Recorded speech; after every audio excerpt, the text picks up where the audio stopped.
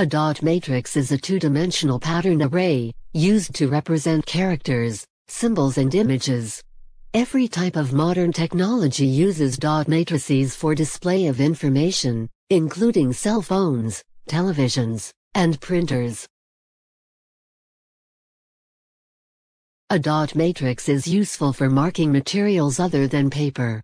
In manufacturing industry, many product marking applications use dot matrix inkjet or impact methods. This can also be used to print 2D matrix codes, for example data matrix. Although the output of modern computers is generally all in the form of dot matrices, technically speaking, computers may internally store data as either a dot matrix or as a vector pattern of lines and curves. Vector data encoding requires less memory and less data storage, in situations where the shapes may need to be resized, as with font typefaces.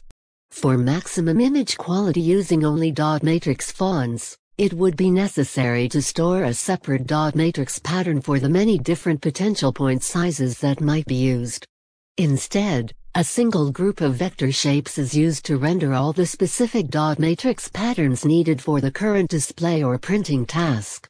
An LED matrix or LED display is a large, low-resolution form of dot matrix display, useful both for industrial and commercial information displays as well as for hobbyist human-machine interfaces.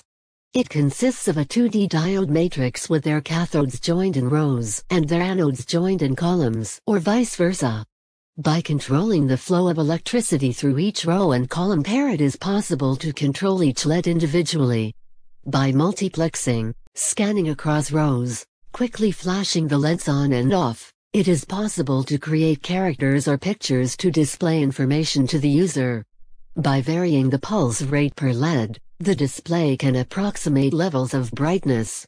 Multicolored LEDs or RGB colored LEDs permit use as a full-color image display. The refresh rate is typically fast enough to prevent the human eye from detecting the flicker. The primary difference between a common LED matrix and an old display is the large, low-resolution dots.